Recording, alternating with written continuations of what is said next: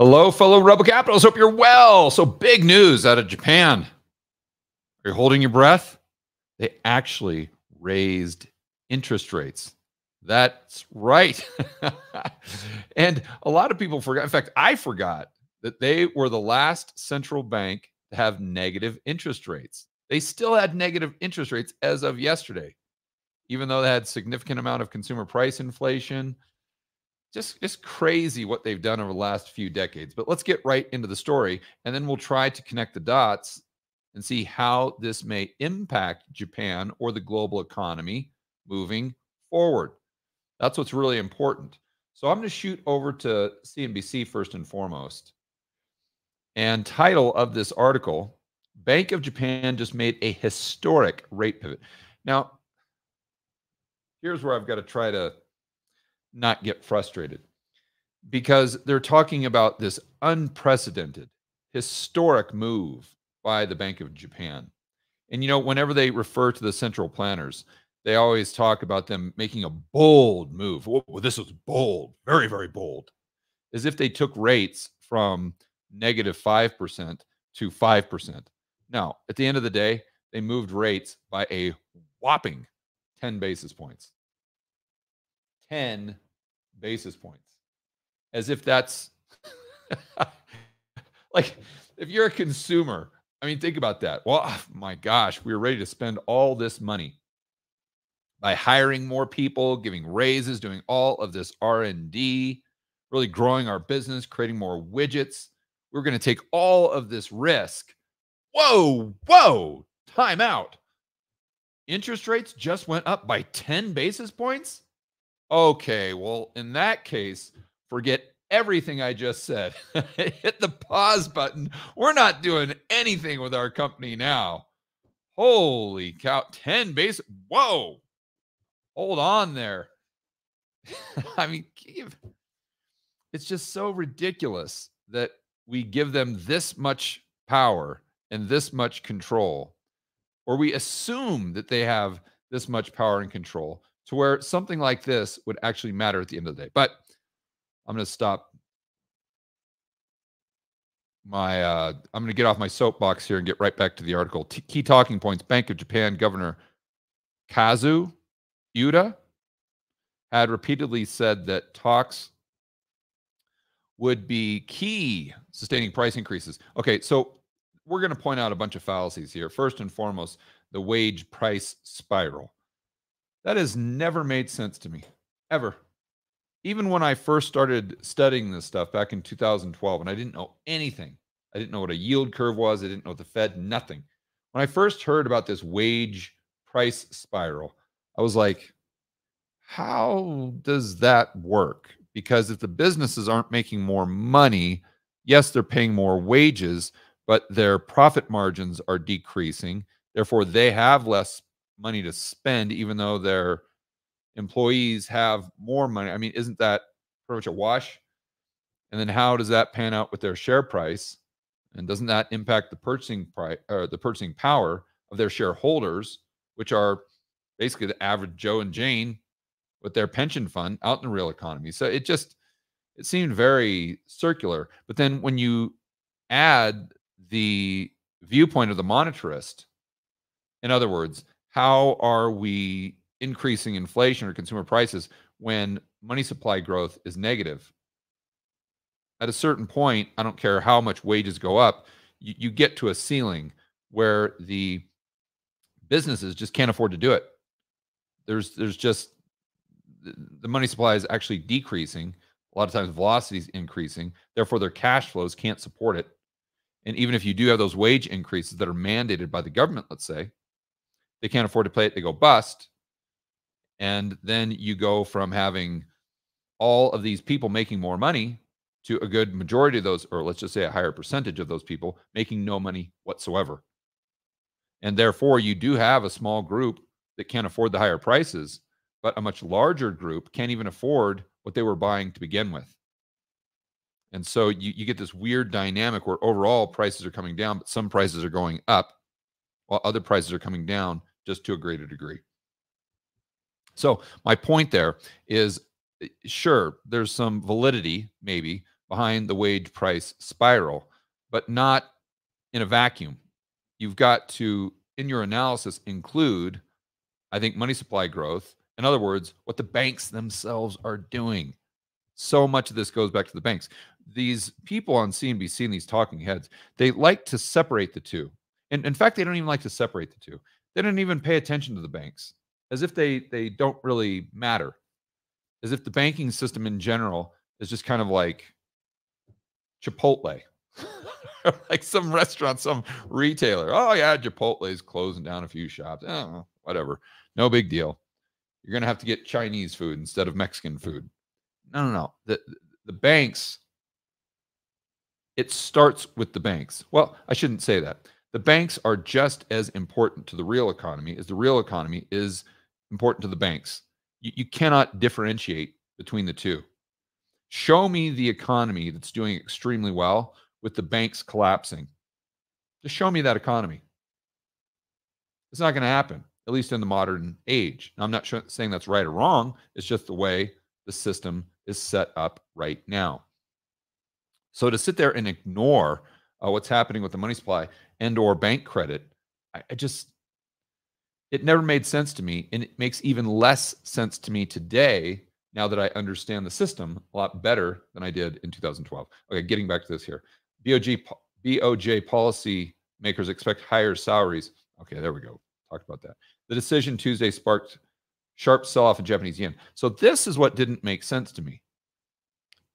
Because you always hear about interest rate differentials being so important. And I think in the short term they are. I mean, I'm not saying that it's like a 100% guarantee. There's no certainties. And you can point to times when interest rates are going up with one currency and down with the other. And it doesn't necessarily mean that that currency, is gaining value against the others. For the Japanese yen, it's such a major currency. I would have, if you would have told me, hey, George, if they raise rates, what do you think is going to happen to the yen? I'd say probably going to increase. It's going to appreciate a little bit versus the dollar. But we saw the opposite happen. So when I was going through this article, the first thing that came to my mind was, well, maybe the market itself was expecting the BOJ to be a little more hawkish. It is true that they raised interest rates by a whopping 10%. And I'm not saying that they were expecting more than that, but I think it's more so the central bank speak that came out in the press release or the press conference they gave after they made the announcement that they're going to increase interest rates. And what I'm talking about there is yield curve control or just quantitative easing. You want to call it that. We're going to get to that in just a moment. So Bank of Japan decision came just days after Rengo. So Rengo and this Shunto, if I'm pronouncing that right, I guess they do this once a year in Japan, and it's where the labor unions get together and they negotiate with the corporations specific wage increases for their workers. And it impacts, from what I gather, the vast majority of workers in Japan. And last year, it set all records because the increase in wages was 3.7%. And they were able to justify that based on the rate of inflation and whatnot. But that was the highest wage increase in decades. Right off the top of my head, I believe it was the last 30 years. Now, what's really interesting is this Shunto period, wages increased even more. I don't know if they state it in the article, but I believe it was over 5%. Let me read here. So the trade unions said ongoing Shunto wage negotiations between Japan Inc. and unionized employees have so far yielded a provisional weighting average of 3.7 spike in base pay. This was even more robust than last year's gain. They're using a different metric there because what I read was over 5%. So maybe this is because it's a weighted average. But the bottom line is this year was even higher, much higher than it was last year. And last year was the highest increase that they had seen over the last 30 years. BOJ governor had repeatedly said these talks would be key to sustainable price increases. Keep in mind, in Japan, they think that's good. That would inform any decision to hike rates for the first time in 17 years. 17 years. Wow. So if you think the central banks have all the power, if you're someone that believes the Fed has all the power, how do you explain this? How do you explain the Bank of Japan doing QE? What are they on? QE 400 and negative interest rates for how long? I mean, what, a decade? I don't know when they went negative to begin with. I think maybe 2014 or so, something like that. And the first rate hike in 17 years. So how powerful could the BOJ possibly be? And keep in mind, they are doing all of that to create consumer price inflation and to turn around the economy. I mean, at a certain point, you just have to look at them and say, let's just call a spade a spade. You are completely and totally impotent. What you're doing isn't making a difference at all. I mean, I guess you could try to argue a counterfactual, but I think that just using good old fashioned common sense, you've got to come to that conclusion that whatever it is they're doing probably ain't doing much. Seeing as how they've been doing it for 30 years and they still haven't been able to achieve the results that they're trying to achieve based on their own metrics. So prior to Tuesday, oh, here we go. BOJ policymakers expect higher salaries to lead to virtuous? What? Why would make it sound like it's positive or something? Virtuous spiral with domestic demand fueling inflation. Again, you've got to completely remove yourself from logic and common sense and put on your Keynesian hat and look at it through that lens, or else it's just like I remember those cartoons where they would do that, or it just didn't make sense at all. And it's like reading one of these policy statements from the central bankers. And you know what? That actually gives Keynes a bad name. I don't want to go too far off on a tangent. But when I took the time off, I was listening to just audiobook after audiobook after audiobook. And Keynes's policies outside this government stimulus and whatnot, he was actually obviously a very, very smart guy. And his policies get a bad rap. They really do, because what people consider Keynesian economics right now is a far cry from what Keynes actually preached. But anyway, getting back to this here, not that I'm a big fan of his, but you got to admit that what we have now is a complete bastardization of the policies that he proposed way back in the day. Getting back to this here. Okay, so you've got to see that as a good thing. So wages go up, inflation goes up, aggregate demand goes up. That's somehow good, and that's what the BOJ policymakers are expecting, and therefore they say we can normalize rates. We can go back to 0%. Wow, whoo! Paul Volcker times. That's kind of their argument, I guess. Prior to Tuesday, the BOJ had barely budged from its ultra-loose monetary policy. Here we use these words that they always use, ultra-loose. Now, it's ultra-cheap money, but it doesn't necessarily mean it's loose. In fact, how could you argue that money was loose? If anything, it was tight. That's one of the main reasons that you have the deflation and the problems that they have had to begin with. So money is the opposite of loose. So just because it's cheap doesn't mean that it's, in fact, just because it's cheap, I should say, often means that it's actually tight. Okay. Despite their core inflation, the BOJ will now look to utilize short-term rates. Okay, and this is where they said that they boosted it from negative 0.1%, negative 10 basis points, to 0, or maybe if we get super bold, we'll go up 20 basis points. Woo! To 10, to positive 10. Shortly after the BOJ made the announcement, large banks in Japan announced they would raise interest rates on ordinary yen deposits. So this is another thing that I wanted to point out. You have to ask, is it the chicken or the egg? And you guys know my position. I don't think the Fed really has much power at all, other than just bailing out in crisis situations, when obviously they do. But in normal times, you say, well, the Fed is keeping interest rates artificially low. Well, I don't know. Are they artificially low, or are they artificially high? Just because they're lower than what we've seen in the past just doesn't mean that the market would produce a rate that was 10 times higher You don't know. The market might have produced a rate that was actually lower. And I think that we can point out times throughout the US history where that would definitely be applicable, or you could argue that for sure. But what they're saying here, as far as the banks just going right along with whatever the BOJ is saying, I think that might be what happens often with the Fed, is that the Fed makes their decisions, or Jerome Powell makes his decisions based on what Jamie Dimon tells him to do. And I would be very, very surprised if Jerome Powell didn't run his decisions through Jamie Dimon, or fill in the blank banker, prior to making an announcement. So is it the banks that are calling the shots, or is it the Federal Reserve? Let's remember that who's the biggest shareholder of the Federal Reserve?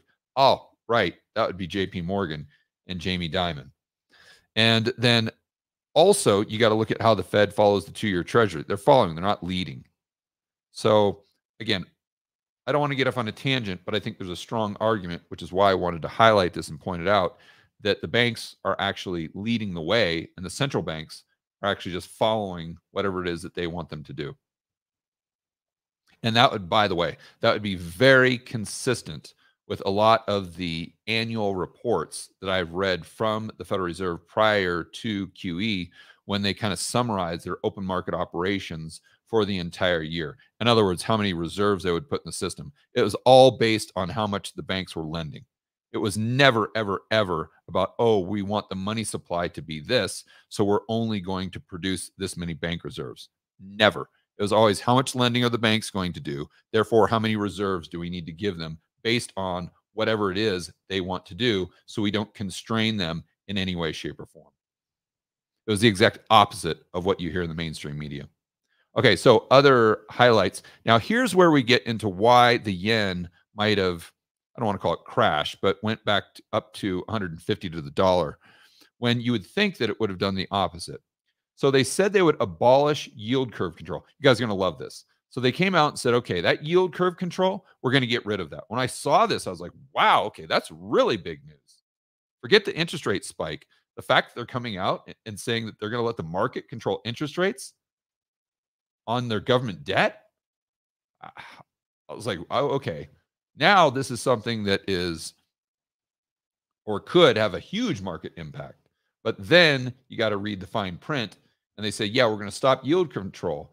But all this QE that we've been doing, we're going to keep doing that.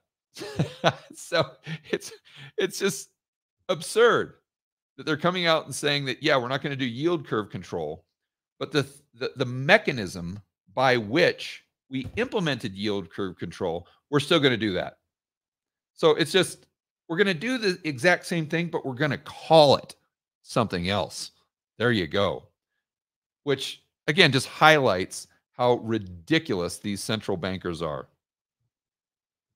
So the BOJ pledged to gradually slow its purchase of commercial paper and corporate bonds with the aim of stopping this practice in about a year. Yeah, okay. Sure. Where have we heard that one before? It would resort to nimble responses. Oh, wow. Now these guys are so clever. They're so good that we can start calling them nimble. Whew. Man, imagine if you had failed for 30 years straight. You had failed miserably, miserably. And the mainstream media continued to refer to your actions as nimble. Wow. That's some cognitive dissonance right there. Or at the very least, some serious, serious spin. Okay, Decision Tuesday sparked sharp sell-off. There we go. Here's a chart of the yen versus the dollar. You see it. I think this is real time. So up around 150. And this is one thing that I point out to people that are very bearish on the US Treasury market. Look, I get the whole supply argument. Like, nobody in the Treasury market doesn't understand that the United States deficits are going to explode. And they're going to continue to go higher and higher and higher and higher. And the interest rate costs is going to absorb more and more and more of the tax revenue. Nobody disputes that. But you got to look at it from a standpoint of a Japanese investor. So let's just assume that your inflation rate there is 2%, 3%, but you're getting 5% on a US Treasury, while at the same time, your currency is going from, let's say, 130, and let's actually go back more than that. Your currency is going from 100 to 150. So your currency, the dollar, in other words, is appreciating by 30% against your currency, while your local inflation rate is 3%. And plus, you're getting a 5% yield. Why would you not want a US Treasury? When you look at it from a US centric view, it doesn't make any sense. But you've got to step out, step back, and look at the bigger picture if you want to determine what the probabilities are as far as the supply and demand dynamics within the treasury market itself. So, and here's where they reiterate, the BOJ scrapped its yield curve control framework. That doesn't mean it will lead to sharp rise in yields. Why? Because they're not doing anything different. In fact, they're still going to do they're still committing to QE purchase of 6 trillion yen per month, but they're not doing yield curve control. It's just like Jerome Powell coming out in 2019. Remember after the repo blow up? And he's saying, well, we're going to start buying bonds, but whatever you do, don't call it QE. Come on, who are you trying to kid? That's one of the things that frustrates me most about these central planners is they just talk to you and they treat you as though you're totally stupid, as though you're not going to be able to see through this. And maybe they've got a point because the mainstream media never calls them out on it. So then they go into some of the longer term concerns. And this is where we start connecting the dots with the carry trade. Now, if you don't understand the carry trade, it's super simple. All you're doing is just borrowing in yen at, let's say, 0% or 1%. And then you're taking that money, turning it into dollars, and then buying US Treasuries at 5%, levering up, pocketing the spread. Obviously, you've got FX risk. So what happens is when the yen starts to depreciate or go up on that chart against the dollar, you're like, whoa, we can't do this anymore because now all of a sudden the trade doesn't make sense, way too much risk. So we're going to go ahead and sell those treasuries and we're going to take those dollars and buy back the yen so we don't have this FX risk. So the argument there is that's going to dramatically impact the demand for treasuries, and therefore you would expect the yields to start to go up. Now, we have seen yields go up recently, but they're still, looking at the 10-year relative to Fed funds, 100 basis points inverted. So whenever you have the long end 100 basis points inverted, that in and of itself, that price, the price signal that you're getting is saying that there's massive demand for treasuries. Another thing that I think is a fun thought experiment, let's just assume for a moment that the yen was still back down at 100. Because we've had this carry trade argument from 100 all the way up to where we are today at 145, 150. So look at what that's done. You could say maybe it's impacted demand. Okay, great. But demand is still almost at an all-time high. If you want to use the inversion as a proxy for the demand. And so I don't know that this yield curve, I mean, could it impact it? Sure. Is it a cross current? Absolutely. Absolutely. But I don't think this is something where you're going to see the long end of the, you're not going to see the 10-year treasury go from 4.3% up to 7% just due to this unwind from the carry trade, or else we already would have seen it. On that note, I want to go over to another chart really quick. And here's the inflation rate in Japan. I wanted to point this out earlier when we were talking about the increase in wages. So their argument for the BOJ is that, oh, wow, now we've got this 5% increase. So we've got all this wiggle room to increase rates, and it's not going to impact the economy because of the wage price spiral. And, oh, by the way, forget what the banks are doing because they don't matter. Right? We're just trying to sweep that one under the rug. But if that's the argument, why did it not play out in 2022 and 2023? Because remember, in 2023, they had a slightly lower increase, but it was the highest increase that they had seen in 30 years. And what happened to consumer price inflation in Japan in 2023 when they had the highest wage increase that they've had in 30 years? Oh, the inflation rate, as measured by the government, went from 4.3% down to 2.2%. So the fact that they're now arguing that this year, oh my gosh, look out, we're going to get hyperinflation. When last year they had an increase of, call it 1% less, which was a historic, almost unprecedented increase. And it didn't lead to inflation, it led to more disinflation. So this could be what the market's actually sniffing out, because they could be saying, all right, well, they're increasing rates, but what they're increasing rates into an economy that's basically in recession. So looking out 6 months or a year, that means that whatever stimulus they were doing before, they're probably going to have to do more of it. So the fact that they're raising rates is just likely increasing the odds or the probability that they're going to have to decrease rates again in the future. And maybe, just maybe, that's what the currency market is sniffing out. I'm by no means an FX trader, but that's just kind of, that's just me connecting the dots for you real quick. Take it for what it's worth. So getting back to this. Okay, so Briscoe, looks like it's this specialist guy here, thinks that it will take some time for the BOJ to make more changes to the benchmark interest rate, pointing out they don't want to scare people off with short rates going up aggressively. In other words, with the yield curve massively inverting, which is probably what would happen if they continue to increase rates, which in and of itself tells you that they probably shouldn't be increasing rates, and that the market would probably have rates, who knows, maybe even lower. And you say, George, how can you say that when they're buying all these bonds? I don't know. I know it doesn't make sense, but go back and look at QE when the Fed did it. 1, 2, 3. What did interest rates do? They went up. They didn't go down. And then when they did QT, by the way, that's when interest rates actually did go up. Or excuse me, that's when interest rates actually did go down, the opposite of what you would expect. So at the end of the day, we have to remember that it's all about inflation and growth and inflation expectations along with the curve.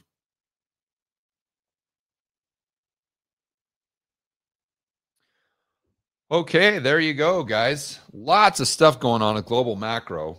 Big news there in Japan. We'll have to wait and see how this plays out. My guess, just a guess, is if we fast forward 6 months or a year, they're probably going to have negative interest rates. Probably going to have negative interest rates again. But this will be fun to sit back and see how it plays out. All right. I want to remind everyone to go check out rebelcapitalistlive.com right here. Guest speakers. This is May, guys, coming up May 31st. If you get your tickets right now, you're going to get it at a cheaper price. So you definitely want to do that ASAP. Mike Green going to be there for the first time. It's going to be incredible. Obviously, my good buddy Kenny McElroy talking about the real estate market. And, Kenny, Josh, how many tenants does Kenny have? Over 10,000. Over 10,000. So one of the things that Kenny's going to be talking about at Rebel Capitalist Live is what he is seeing with his tenants, how they're struggling to maybe pay rent or maybe not struggling, and the takeaways that we can use to look at the economy and to make predictions about the economy or the health of the economy using Kenny's incredible insights with these 10,000 tenants as kind of an input to that. That's going to be some very valuable insider information. Snyder, we got Hartman, McIntosh going to be there, everyone's favorite. Mark Moss, Joseph Wang, Rich Cooper talking about red pill stuff. Barnes talking about freedom, liberty, free market capitalism. We're going to have a few more that we're going to add as we get closer to the event. Oh, Josh is going to be a VIP guest. Viva Fry going to be there. Most likely Van Meter and a bunch of other people that you're going to want to meet, hang out with. It's going to be a great time, great community, tons of actionable advice. So get your tickets to Rebel Capitalist Live ASAP at rebelcapitalistlive.com. And as always, make sure that you're standing up for freedom, liberty, free market capitalism. See you in the next video.